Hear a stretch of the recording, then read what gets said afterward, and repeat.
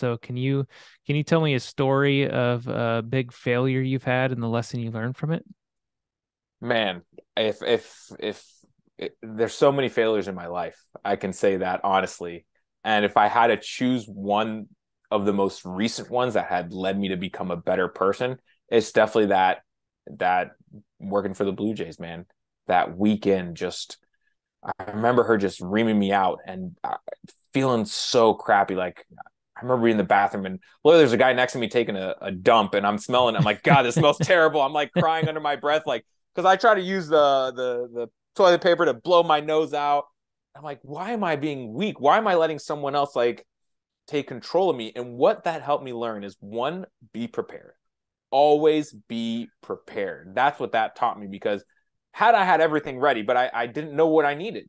So asking the right questions is something I always try to better myself at because I've even looked up books on how to ask better questions because I think if we can ask better questions, we can get better results. I feel like we always have the surface level question, we don't get deep into it. So if I would have asked her better questions, had I been prepared, I feel like I would have been much better suited for that conversation. And I can tell you from that moment on, heck, I had cutouts, presentations on a USB, on a computer, on someone else's USB, emailed to me. So that way I knew there was no way if anything happened, I was ready to go. If the computer crashed, I was ready to do it because she also said to me, Tony, you work in sports. In Gainesville, we were lucky enough to have a lot of facilities, but here at the Blue Jays, if it rains, you're in charge of a nutrition session and you need to be ready to go on the dime.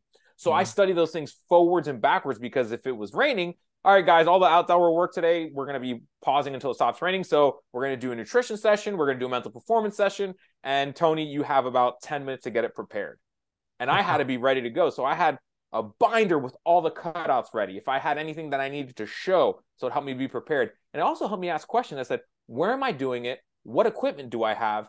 And who's going to be my audience? Being like, is it going to be the major leaguers? Is it going to be minor leaguers that are just coming in? Is it minor leaguers that have been in the system for a while? Right? Because they all have different preconceived notions and questions about it. And being able to ask questions, leave it as an open forum. Because even when I give presentations, Justin, I hate when I give a presentation and it's just a PowerPoint. I Yeah. personally don't like those. Those are just really boring. I feel like no one's giving me value. So every time I give a presentation, I'm like, all right, here's some PowerPoint stuff, but I want to ask you a question. Everyone here, what is one thing you have a question about in regards to, let's say, X topic, right? So, for example, let's with those guys, I'd be like, hey, who here is taking a supplement? Raise your hand. Great. What supplements do you like to use? Boom, boom, boom. Awesome. So let's talk about those because you're probably not the only one here that has it versus Yeah. just going straight off the PowerPoint because that's not going to help the athlete learn or be applicable. And So you being have to be prepared. fully prepared, like what you're talking about. In order to do that, in order to put it out there and say, tell me your questions, you have to be overly prepared because you could get a question that you maybe didn't think through, or how do you prepare for something that you don't know is coming? I would just make sure I was up on my research and asking questions all the time to the guys. Like if I saw guys in the hallway, hey man, what's going on? How are things going? Da-da-da. And I would hear what their common Mm, um, disgruntles are or challenges and find a way, is there something nutrition can do? But the one thing I also learned from my mentor, she told me one thing she learned from an interview she did was she went to do an interview at a school and there was a strength conditioning coach there and he asked her a question. This was in a group interview, so it was 5 or 6 people.